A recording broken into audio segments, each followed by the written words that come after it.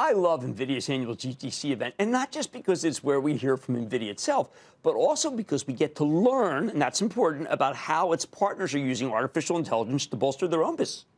Take CrowdStrike, the cybersecurity company that reported a phenomenal quarter a few weeks ago.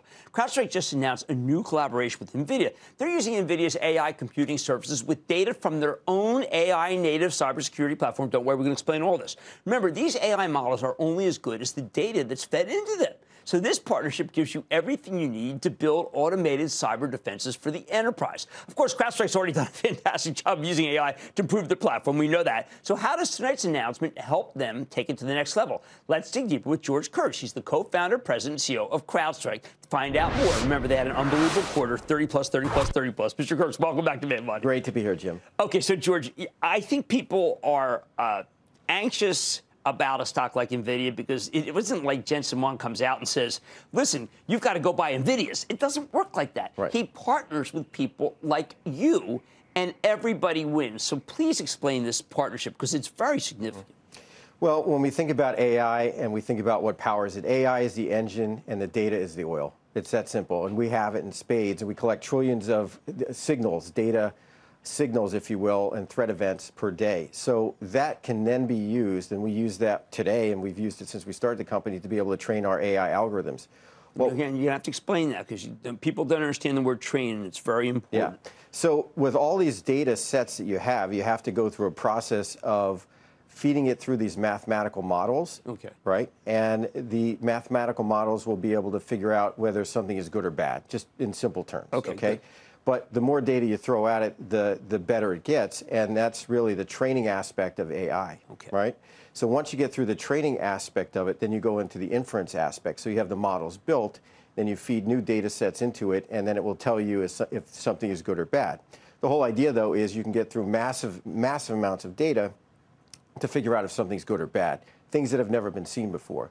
And this was a key part of the thesis when I started CrowdStrike, is to create this data platform that not only do we create first-party data, but now we ingest third-party data. And what we're talking about with Nvidia as a producer of mass amounts of security data is to be able to leverage their Morpheus framework to allow our customers to bring their own LLM models. So we've got the data, they've got the power and the software. Right, so the large language models in play from the customers. But, George, last time you were on, I thought you already had all the AI you needed.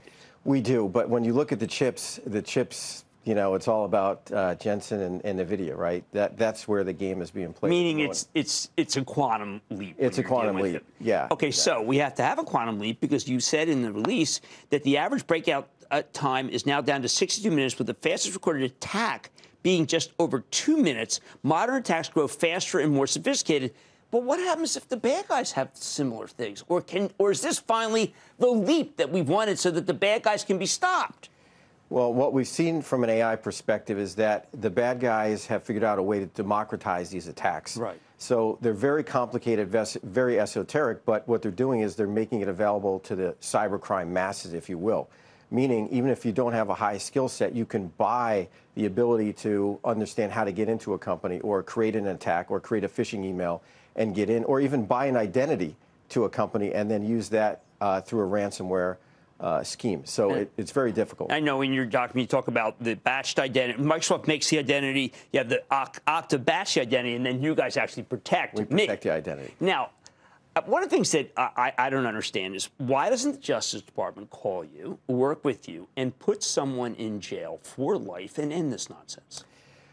It's pretty complicated. So when you think about what the government's doing, and I think there's some good work going on at all different areas of the government, whether it's state or federal, it becomes very difficult with some of these threat actors. Not everyone is in the United States. Not everyone is above 18. I mean, when we think about this, right? So the complexity is high. We certainly understand what's happening in this environment, and I think when you look at the authorities, they want to get the right case. They want to be able to prosecute it and get it closed. But then you know what happens? The next batch comes up. It's just another crop of people. And when we think about democratizing through AI, you're going to have many, many more attackers than you have today because AI is going to empower them. All right, then let me take it another way. How about if we just said, like we do with international terrorists, anyone who pays is going to be prosecuted. provided you have the right stuff, you have CrowdStrike, you have a high end, if you can't pay ransomware. So that the bad guys know that no one's going to pay because the person who pays is going to jail. Again, a very difficult subject. When you look at even OFAC rules, if you're paying a ransom, is it to a sanctioned country? And what are the complexities around that? If it was that easy, I think they would have done it. There's just a lot of complexities because the internet is worldwide, right? Right. So what happens if you pay at a European entity? Right. Like, it's difficult. All right. Now, what are you able to say about the return on investment now that you have this partnership? Can you go to a major bank and say, look, you're not going to get better than us. Here's the bill. And then and they say, well, that's really high. How do I prove that it's worth it?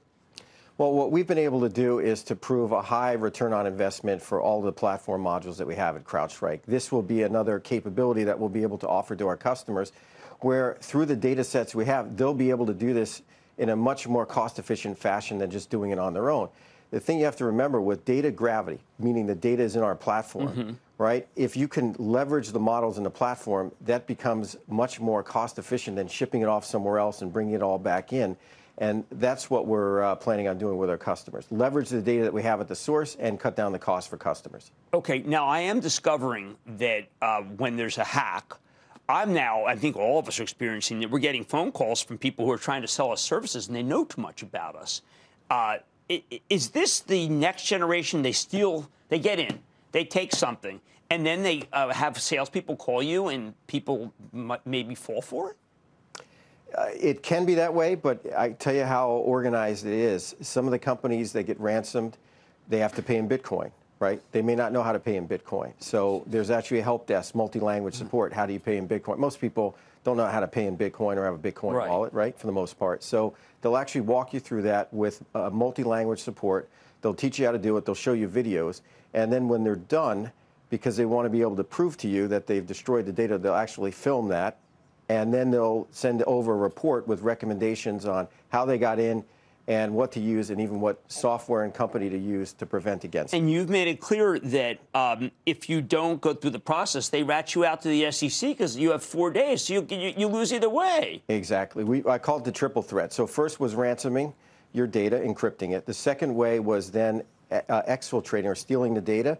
And even if you restored from backup, they would leak the data to a dedicated leak site. That's item number 2. And item number 3 now, the triple threat, is for a public company, what they're actually doing is using the SEC guidance or guidelines against the company. So they'll say, hey, you've been breached, and they start the clock. You have 4 days to pay the ransom or they're going to report you to the SEC. Well, I would get as many protections as I can if I were running a big public company and had to worry about that. That's George Kurtz. He's the co-founder, president, CEO of CrowdStrike. And remember, we talked about the numbers last time, and they were stellar. I thought that you should understand this combination with Nvidia and why it is so important to the company and ultimately, of course, to the welfare of the shareholder.